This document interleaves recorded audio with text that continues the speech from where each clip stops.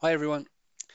So this video is going to talk about the form designer and just show you around the interface and how we get started dragging controls onto the canvas and starting to build your form. Okay, so first things first, I've called this form test, which not that helpful. I'm just going to click in and rename it,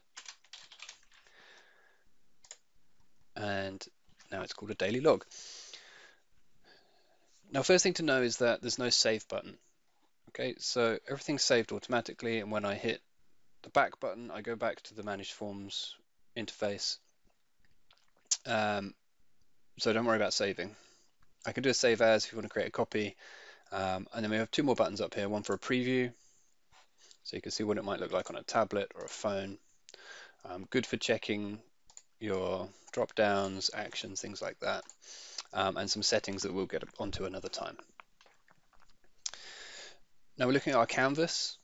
Don't worry about the size of the canvas, we can change that at any time, but that's just controlled from this dialog on the right hand side. If I've got no control selected, then the canvas is selected.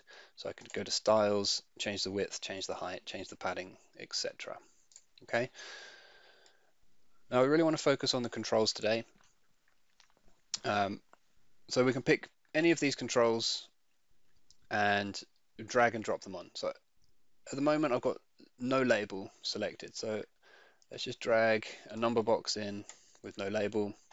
Okay, it's just a box.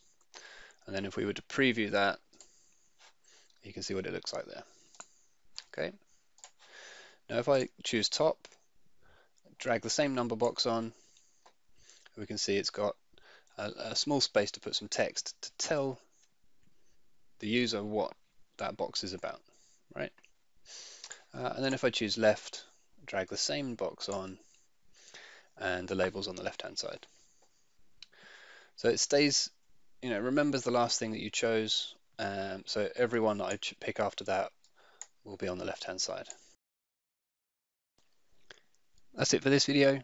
Check out my other videos for more in-depth looks at controls, bindings, and form layout.